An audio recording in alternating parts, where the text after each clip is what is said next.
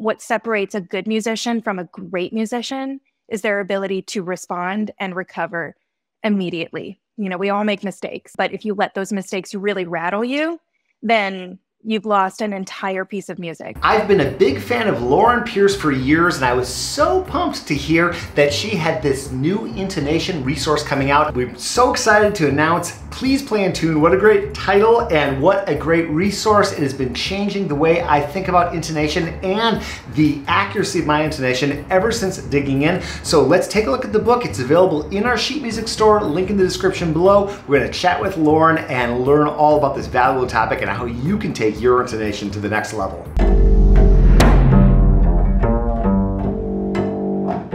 We dig into resources like this and more every single week on our email newsletter. There's a link in the description below. Consider subscribing. The thing that I have learned in doing projects like this, especially educational ones, is when I have a visceral reaction like that of going like, no, I can't possibly do that. That means that I kind of have to do it. So Please Play and Tune, how to play double bass without annoying everyone around you. And Lauren's humor comes through in everything she does. Even though I teach intonation all the time, I've never sat down and actually examined like, well, what would it look like to have a method and a process? Lauren always frames things really well, so she's got an introduction just digging into this book and this debate that she used to find when she was in school about intonation versus expressiveness, and of course that's insane. There's not one without the other, and you can't, no one wants to hear an expressive out-of-tune player, nor an in-tune, no expression player. So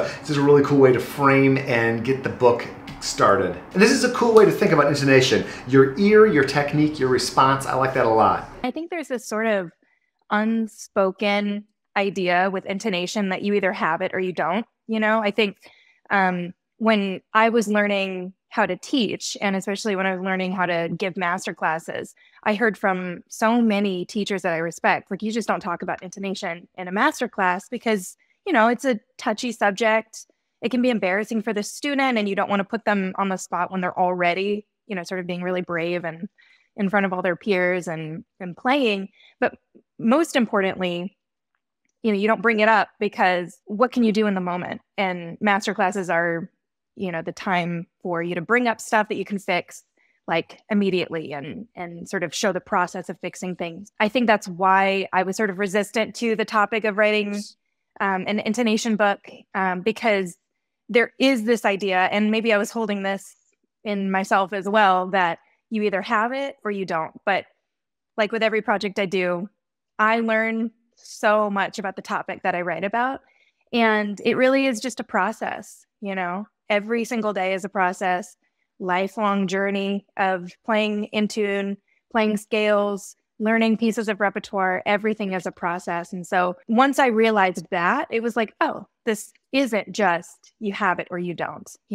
This is something that you can work on. So glowing tones is a really cool exercise from the wonderful educator Dennis Whittaker. He has this very cool series called Incredibly Useful Exercises, and it's available in our sheet music store. And let's hear from Dennis on the topic of glowing tones. When I play a low G, see how the open G vibrates all by itself? That's a sympathetic vibration. It's kind of a magic trick. It's a string that automatically vibrates when you play another note of the same name. Any G played on a different string will make the open G vibrate.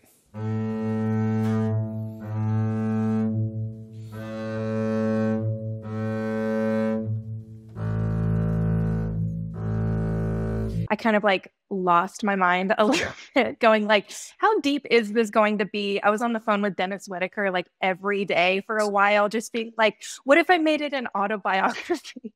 So just hearing that resonance, stopping the bow. I think with bass, sometimes we struggle to just hear the pitches on our instrument. I certainly struggled with that, especially in the lower register. The lower the pitch, the more difficult it can be to hear, but it's not impossible. And so the first section is all about like literally tuning in to intonation and hearing what even is the center of the pitch. Cool, filling in the half steps. So play the notes that are written on the page. When you get to the fermata, sing the resolution to G out loud while still singing the note. Play it on your instrument.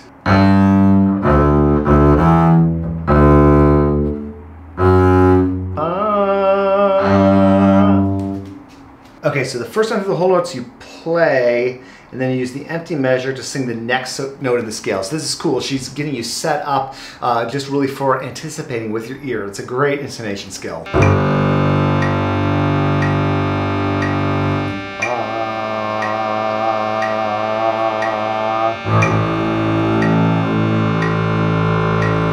I am borrowing a bass for this video. My bass is being used for another project, so my intonation could especially use some work today, but I'm being taken back to college in my ear training classes, and this is a great exercise. You can practice this without the instrument too. You can just sing against the drone, and yeah, super useful exercise. Okay, so set your drone to the tonic. So we got G major, we'll keep it on G. Set your metronome no faster than 60, we'll keep it on 60.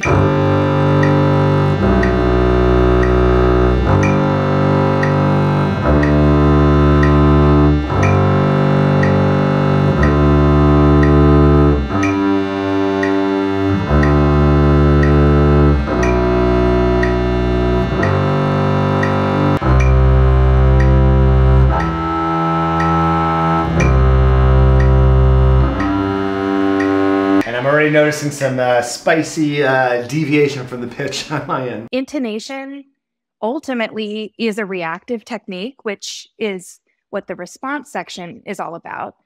But the ear and technique, those are all about sort of like setting you up for success in the moment. You know, that's sort of the preparatory aspect. So technique is all about, is your hand shaped in a way that can make it so that you hit, you know, the same spots every single time. You know, I want to get you to a place where you are like very, very close, not just like in the grand ballpark, you know, where you have to rely on your response in the moment. Sad arpeggios, the same thing but minor, nice. So she's talking about direct sound versus spread sound. Direct is toward the bridge, slow and heavy. I include both left hand and right hand aspects of technique because right hand is also very much tied to intonation. You know, you've got two different types of sound, spread and direct.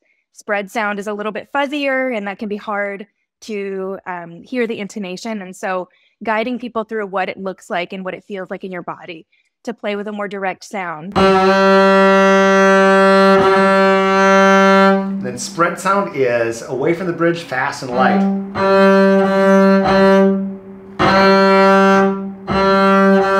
Yeah, there is a difference of a few cents just from my perception between those two.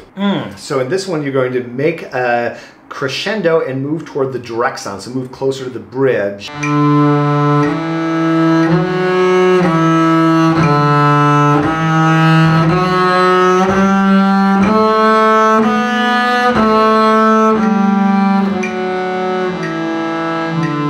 that's an interesting exercise. Response, which is the final sort of pillar in this method, is, you know, what you do in the moment.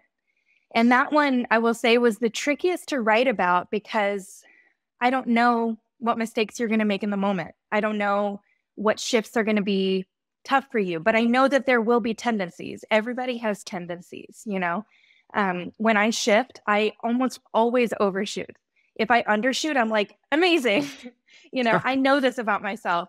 After spending years with myself in the practice room. And so the response section is really like, can you become familiar with your tendencies and anticipate them?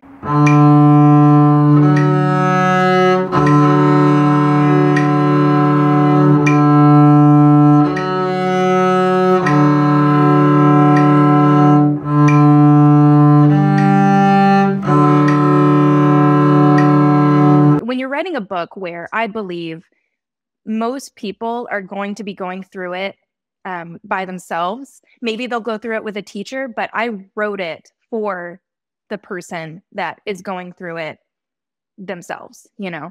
I don't know how many people have teachers, and that might not be available to everyone. So I had that in mind. And so when I'm doing that, I'm thinking about the balance of how can I encourage people to take risks with me and not worry so much about, oh, I don't know how to play in thumb position, or thumb position is really scary, or I've never done it before.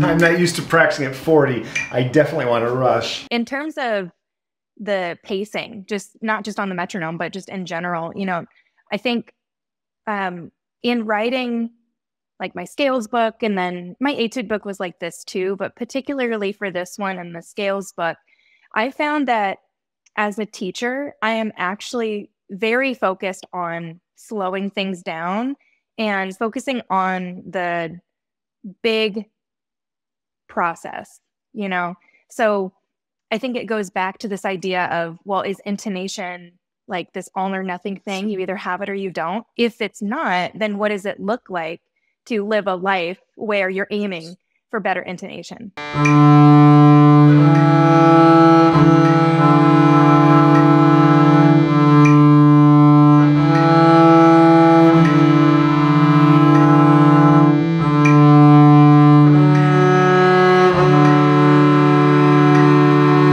Something that I tried really hard to express in the book, that it's a cycle that you have to go through over and over and over again. And just because you continue to notice your shoulder is raised and it keeps coming back up and it keeps coming back up, and you have to keep lowering it down, that doesn't mean that you're doing anything wrong. It just means like you got a lot of memory that you have to sort of rewire. That's a look at the first half, not even the first half. It's an incredible resource, so much material from Lauren. You can check out the complete book in our sheet music store, and check out what we've got linked up here for more learning.